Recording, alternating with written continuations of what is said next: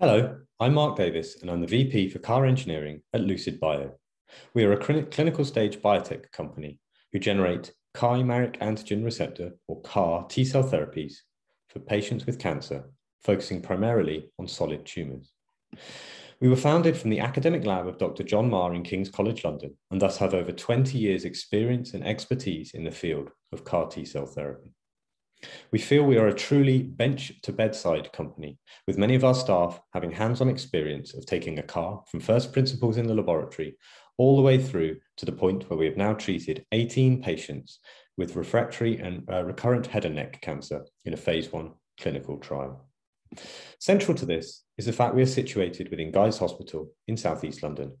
This gives us locality to the patients that we serve, the clinicians we liaise with, and to the BRC GMP manufacturing suite, where we are able to undertake our manufacturing on site. Coupled with our rapidly growing portfolio of autologous and allogeneic CAR T-cell assets and our strong IP base, we feel this positions us uniquely at the forefront of being able to tackle the most pressing issues associated with translating the success that has been seen using CAR T-cells for patients with liquid tumours into the solid malignancy setting.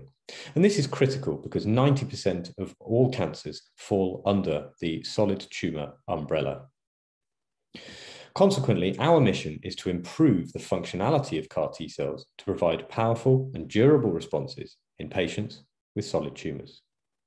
To do this, we initially went back and looked at the way CARs were structured. Traditionally, CARs are linear fusion molecules in which the targeting domain of the CAR is fused directly in frame with the domains required to initiate T-cell activation. However, this contrasts with how endogenous immune receptors are structured. These tend to have their signaling domains associated and organized laterally across the plasma membrane, ensuring membrane proximity of those signaling units. Cognizant of this, we designed two novel CAR T-cell platforms aimed at recapitulating this lateral organizational structure. The first of these, parallel or PCARs, involves two individual molecules between which we have divided our signaling units. This ensures that membrane proximity of most of those signaling components. Consequently, our PCARs have outperformed matched control linear CARs across numerous tumor models, and the data for this is due to be published in December 2021.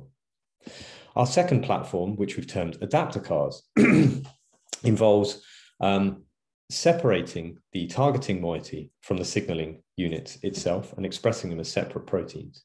These, however, then associate through their transmembrane domains laterally, again providing that membrane proximity of the signaling units at the plasma membrane.